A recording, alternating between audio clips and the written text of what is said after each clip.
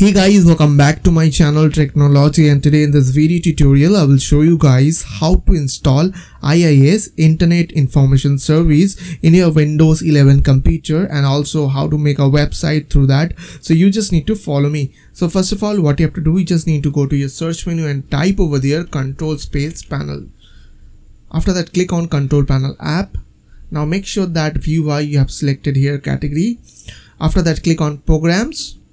Now under program and features, you will get an option like turn Windows features on or off. So click over there, and after that you will get this window. So now what you have to do, you just need to check this option which is called Internet Information Services. So you have to check this option, and after that click on OK.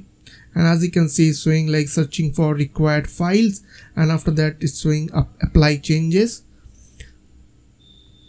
So you have to wait for a few seconds. Now close this window. After that, I will go to my CMD. Just go to your start menu, type CMD. Now open command prompt. I will check my IP address. Okay, so the command is called ipconfig. So here is my IP, as you can see, 192.168.0.141. So after that, you have to copy this IP address, okay, from here. Now go to your start menu and type IIS, means Internet Information Service, and after that go to Internet Information Service. Now expand this one, sites. Then here's the default website, as you can see. So you have to click on stop. After that, just go to your my computer. Here I have already created a HTML page, as you can see, index HTML page. Let me show you. So here is a test website, as you can see. Okay, so what I'll do is I just need to copy this index file from here. Now go to your C drive. Under C drive, we will get an option like inetpub. So go under that folder. Now go under www root folder. Now here you need to delete all the files from here,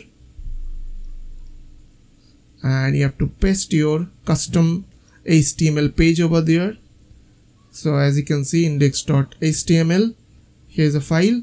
Let me show you. We'll go to properties, index.html file, as you can see.